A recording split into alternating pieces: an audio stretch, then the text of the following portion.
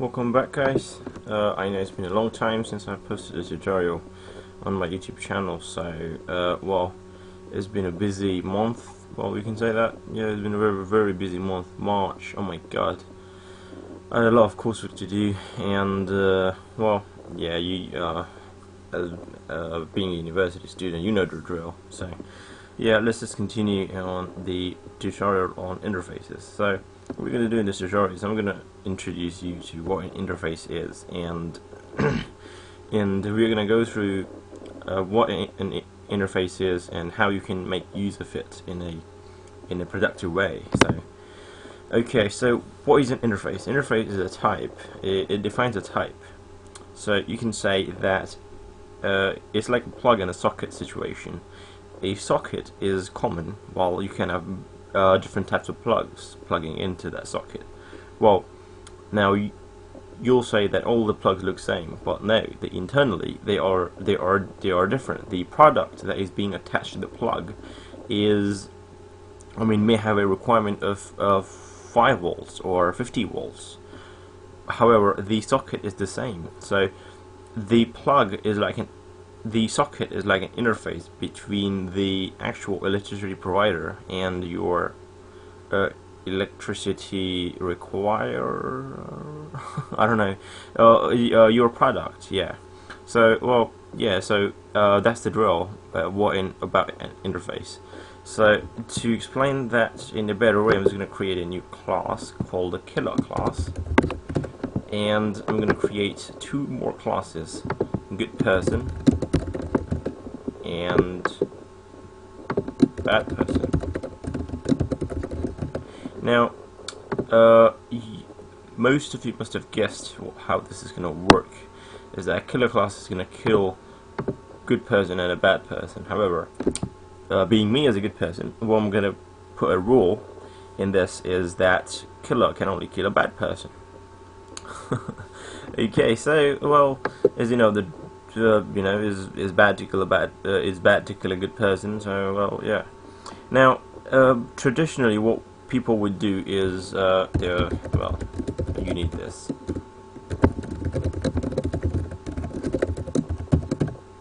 Well, traditionally, what people would do is they would create a good person GP equals new good person, bad person BP equals new bad person. And you would have something like if GP, well, you would have like some method called, kill public static void kill bad person BP, and you would have a system.out killed bad person. Right, so this is what traditionally people would do. However, the main drawback in this is that if in future you have more classes like an excellent person, and a really bad person, and then a bad person, and something like that, and a good and a bad person, then it's going to be hard to accommodate all of them in this one. You'll have to make a lot of changes, in a killer class. You'll have to have more of these methods called kill, and then you'll have a bad person, then another method which would overwrite this method saying good person GP, and then a really bad person or BP, and then a bad person BBP, and something like that. So that is a bad approach to the language, as I would say. To avoid that, we would create an interface called a person. And if you notice, I'm just going to create a slight change in this interface. And now person is an interface, so it's not a class, it's an interface, it's like a socket. And so what I'm going to do is I'm just going to have an interface. It requires a method that would define the classes that implement the interface. So in this interface, I'm going to have a method called who are you? Okay, so public string who are you, right? Okay, so oh shit, oh I forgot. Okay, so in interfaces you don't have method implementations, you just have method definitions, right? So, well, I hope you all understand what interface is. And let's have another method called public string, oh god, get name, you know, as a person, you know, he has a name. And what I'm going to do is, in the bad person class, I'm just going to have a sort of method called a string variable, and string name. Okay, so, and I'm just going to say implement person. And if you see here, it's a line. It's not an error. It's just a hint saying, asking you to implement all the abstract methods. Now, when you implement an interface, the class that implements the interface has to provide all of those methods which are inside that interface. So once I click this, you will have who are you and get name methods right here. So you can, you know, implement, and you have to have these. If you don't have these, then your program won't run, and it's going to give a load of errors and stuff. And yeah. So, well, yeah, okay, so who are you? Okay, so now, since it's a bad person, what I'm going to do is, I'm just going to say, return bad, and get name, return name. And in the class constructor, what I'm going to do is public bad person,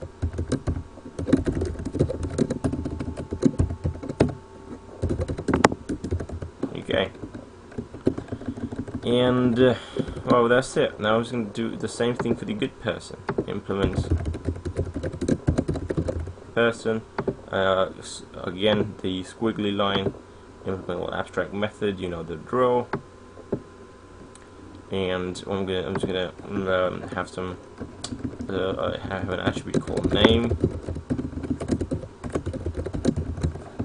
And I'm gonna have a method called. I mean, it's already there. Public good person,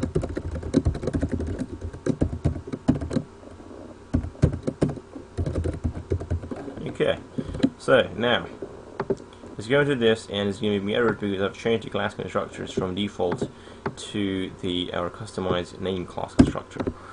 So now, how is this going to work? Okay, so it's going to work like this: kill person, and we're going to have a P, right?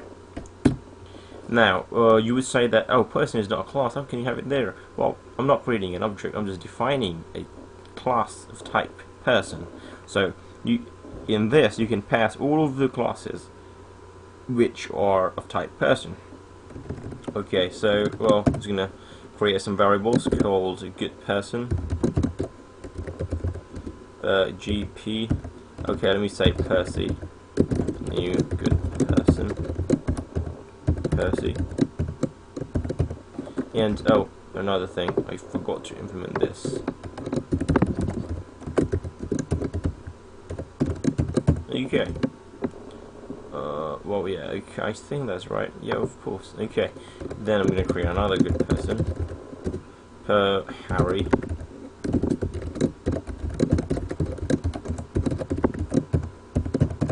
Then I'm gonna create a bad person. Voldemort.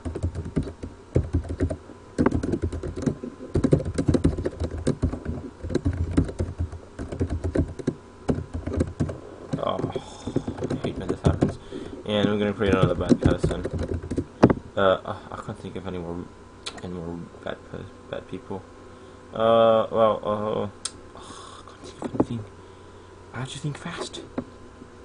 Okay, bad person, come in, bad person, come in.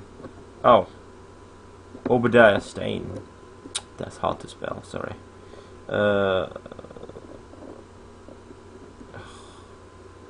Octopus, Dr. Octopus.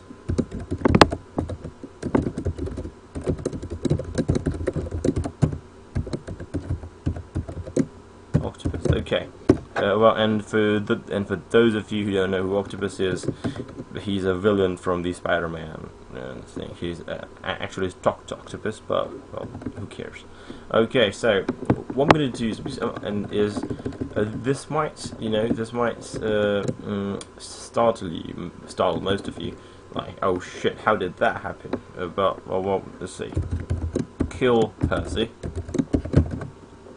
Kill Harry. Kill Voldemort. Kill Octopus. Okay. And if I execute this now, it's gonna kill all of them. But the thing to notice here is that the Percy is a good person. It's not a person, but still I can pass it here. Why? Because it implements the person interface.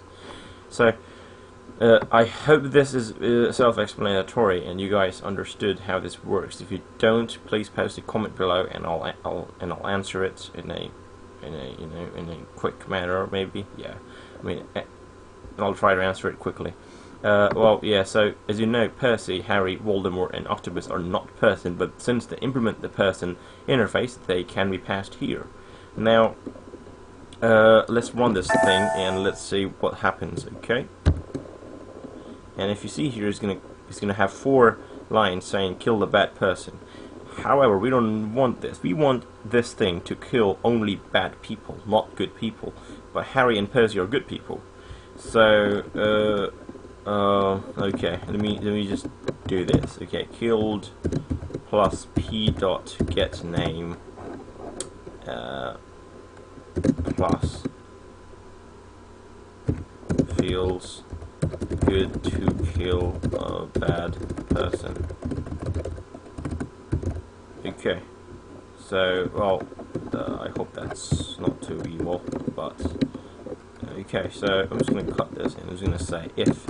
Now, if I want to check what p is, the best way I can think of, the best and easiest way I can think of is p instance of good bad person.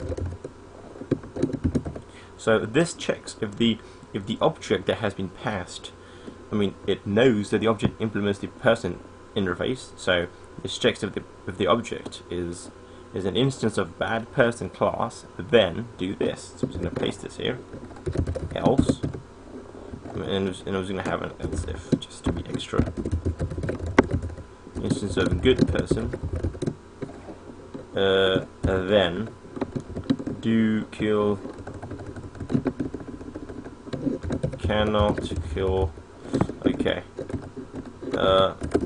good person.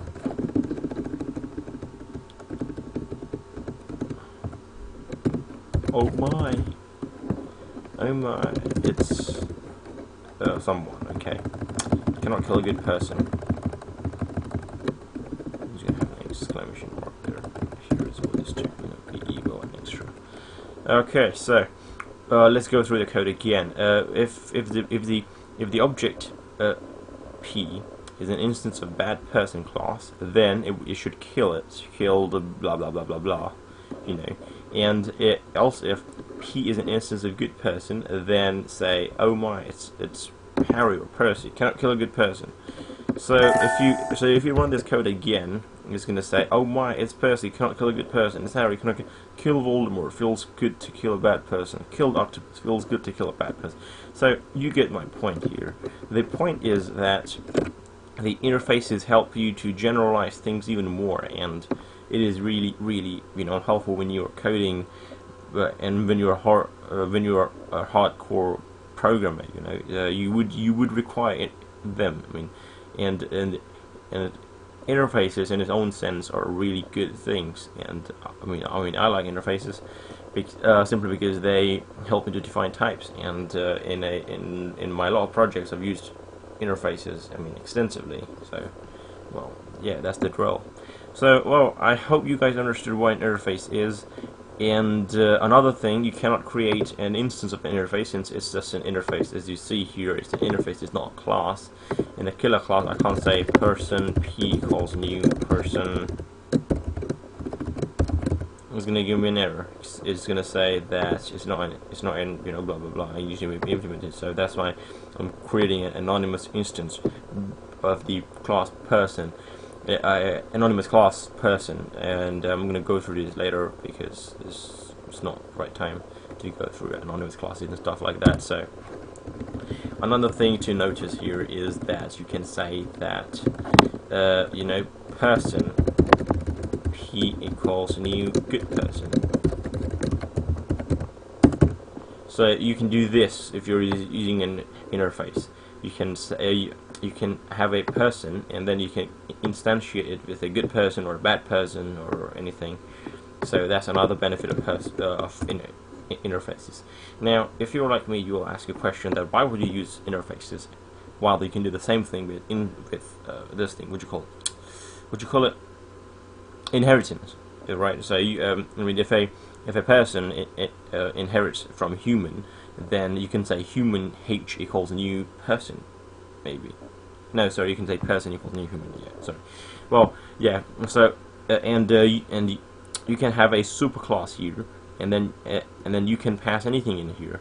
However, the main drawback with that is that if you want to have simple types and not, and if you don't want to create an entire hierarchy of inheritance and stuff like that, then it's really easy to have an interface around, just to be sure that everything works fine and works according to the rules. While if you're having an inheritance hierarchy, then you have to take care of the entire hierarchy, and you'll have to the simple thing which is supposed to have just one method will have to inherit all of those extra methods that is in this superclass, and that would just create a huge mess of things. So that's not the right way to do it, and that's why I believe it's a lot better to use interfaces, because they are really simple and they define a type. That's it. They define a type.